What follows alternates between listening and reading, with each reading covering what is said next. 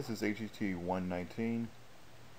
The objective of this week lesson is to describe the difference between series and parallel circuits, explain the types of electrical circuits, understand the type of circuits used in the HVAC refrigeration industry, discuss how current flow in series circuits, discuss how current flow in parallel circuits, calculate the voltage, resistance, and current in series circuits, and calculate the voltage, resistance, and current in parallel circuits.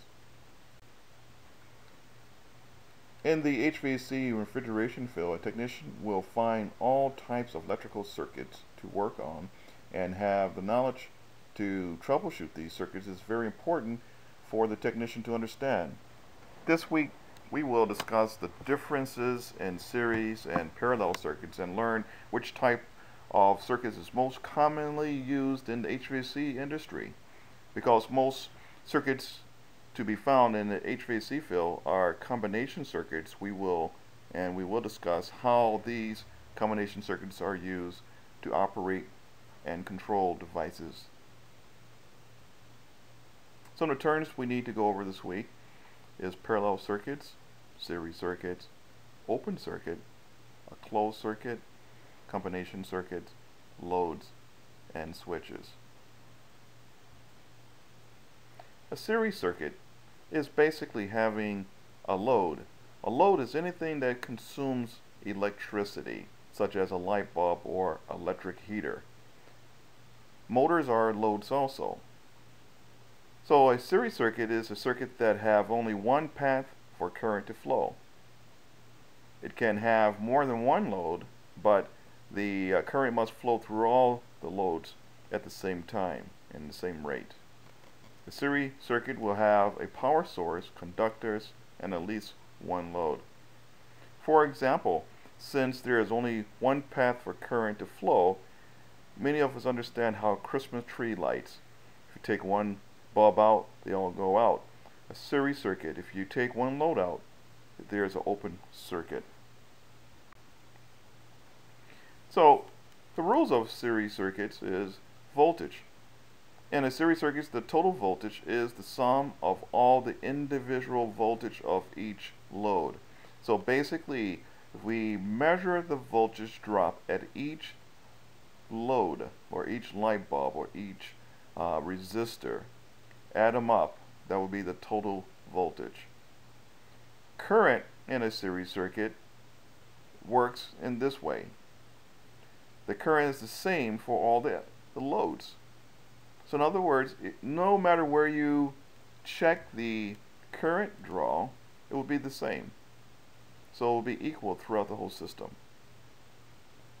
The total resistance of the resistors in a series circuit is equal to the sum of all the individual resistors.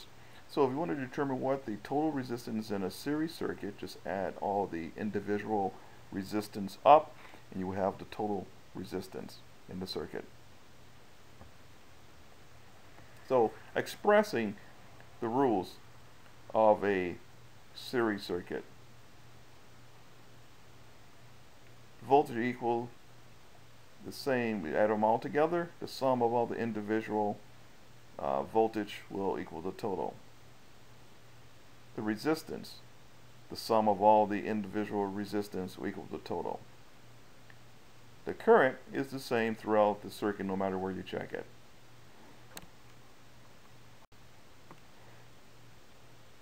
Here's a diagram of a series circuit. It has two bulbs in series with each other. The power source is a battery, there's a fuse, and there's a switch. So basically, if you look at Ohm's law, it states basically electricity equals the current times the resistance. So E equals electricity, I equals current flow, and R is the resistance. A series circuit is the simplest circuit. The conductors, controls, and protection devices that is in the system, such as loads, and a power source are connected with only one path for the current to flow. The resistance of each device can be different, the same amount of current will flow through each of those no matter what the resistance in the circuit is. The voltage across each will be different. It would be based on its resistance. So the resistance of each load would determine what the voltage drop of each load will be. If the path is broken, no current will flow and no part of the circuit works. Going back to the same example with the Christmas tree, take a light bulb out, all the lights go out. So, what type of circuit is a parallel circuit?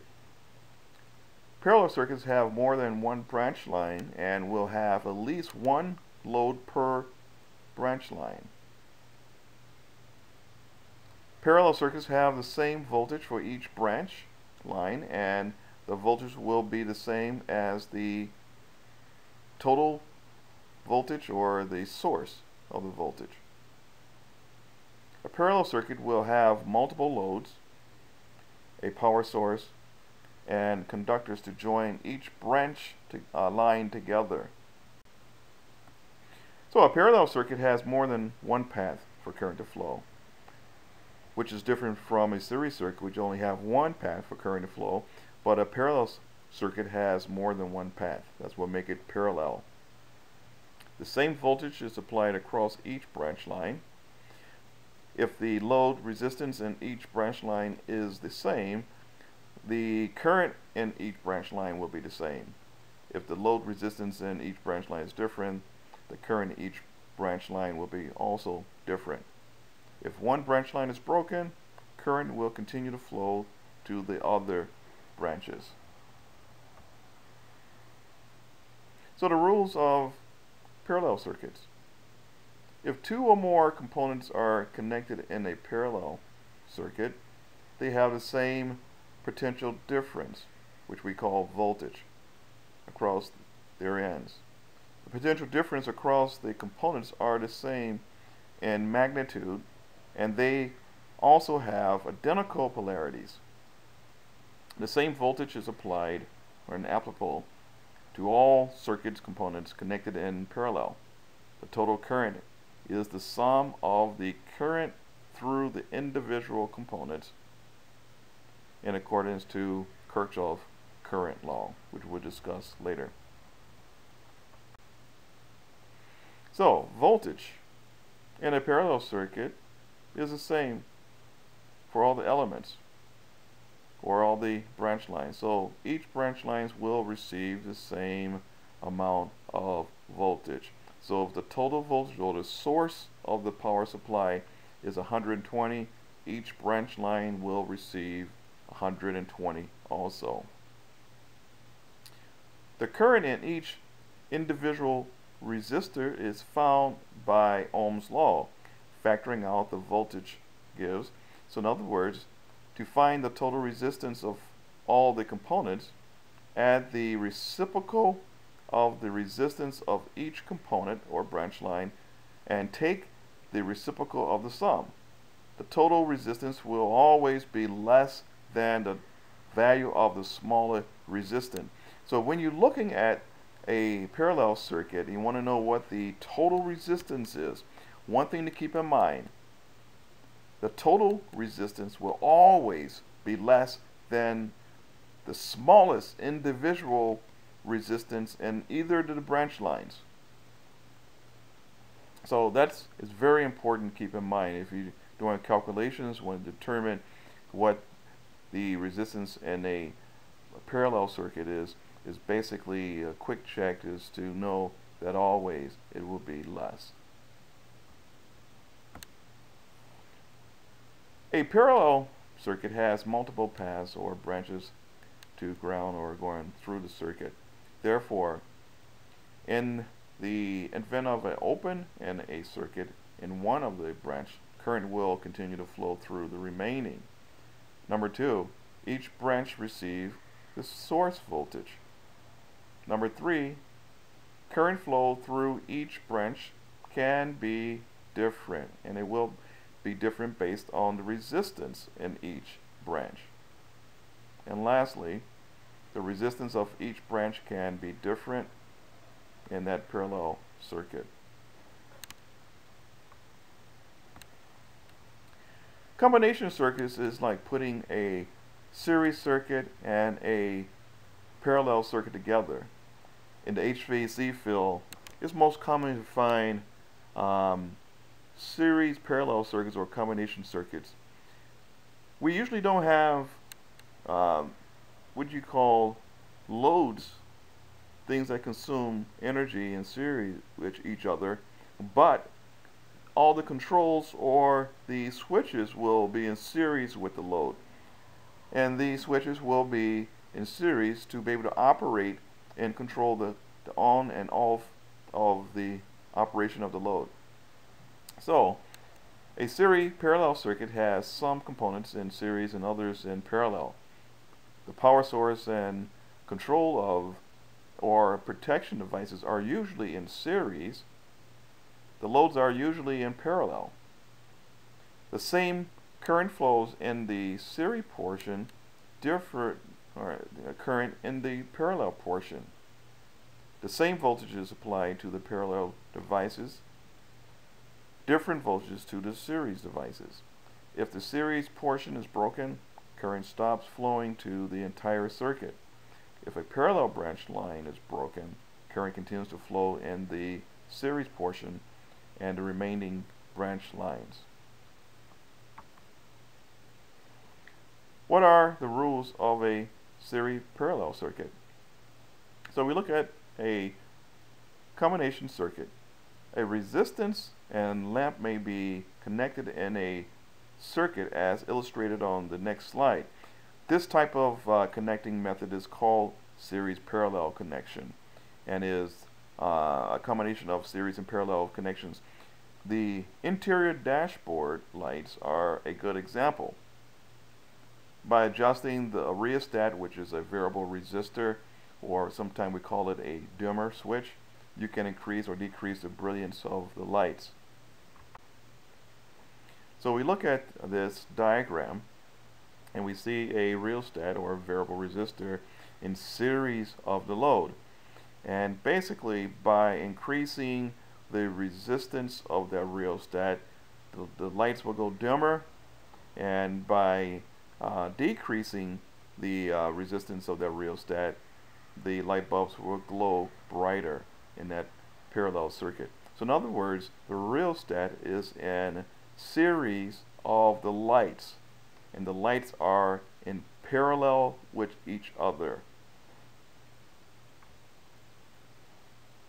So combination circuits, the combined resistance, we look at this diagram, and it's giving us for parallel circuits how to determine the resistance or determine the total resistance in a parallel circuit. So basically, if you have only two resistance in a circuit, we can do the product over the sum. In other words, multiply the two resistance by each other, then divide it by the sum, which is adding the two resistors together. And that will give us the total resistance. Of course, this is only used when you have only two different resistors in a parallel circuit. So the same goes with this, and we look working through the problems, we're understanding that if you have a couple of resistors, you can add them together, but when it's more than one, then you have to do the product over the sum. And going through, we see how then determine the resistance of R2, which is a combination of resistance of 1 and combined resistance of 1 connected in series. The total current, which is I, the letter I, flowing in the circuit can be determined from Ohm's law as follows. I equals voltage over resistance. So if you look at the combination of the product over sum for the resistance, we can still use this number to determine what the current is if we know the voltage.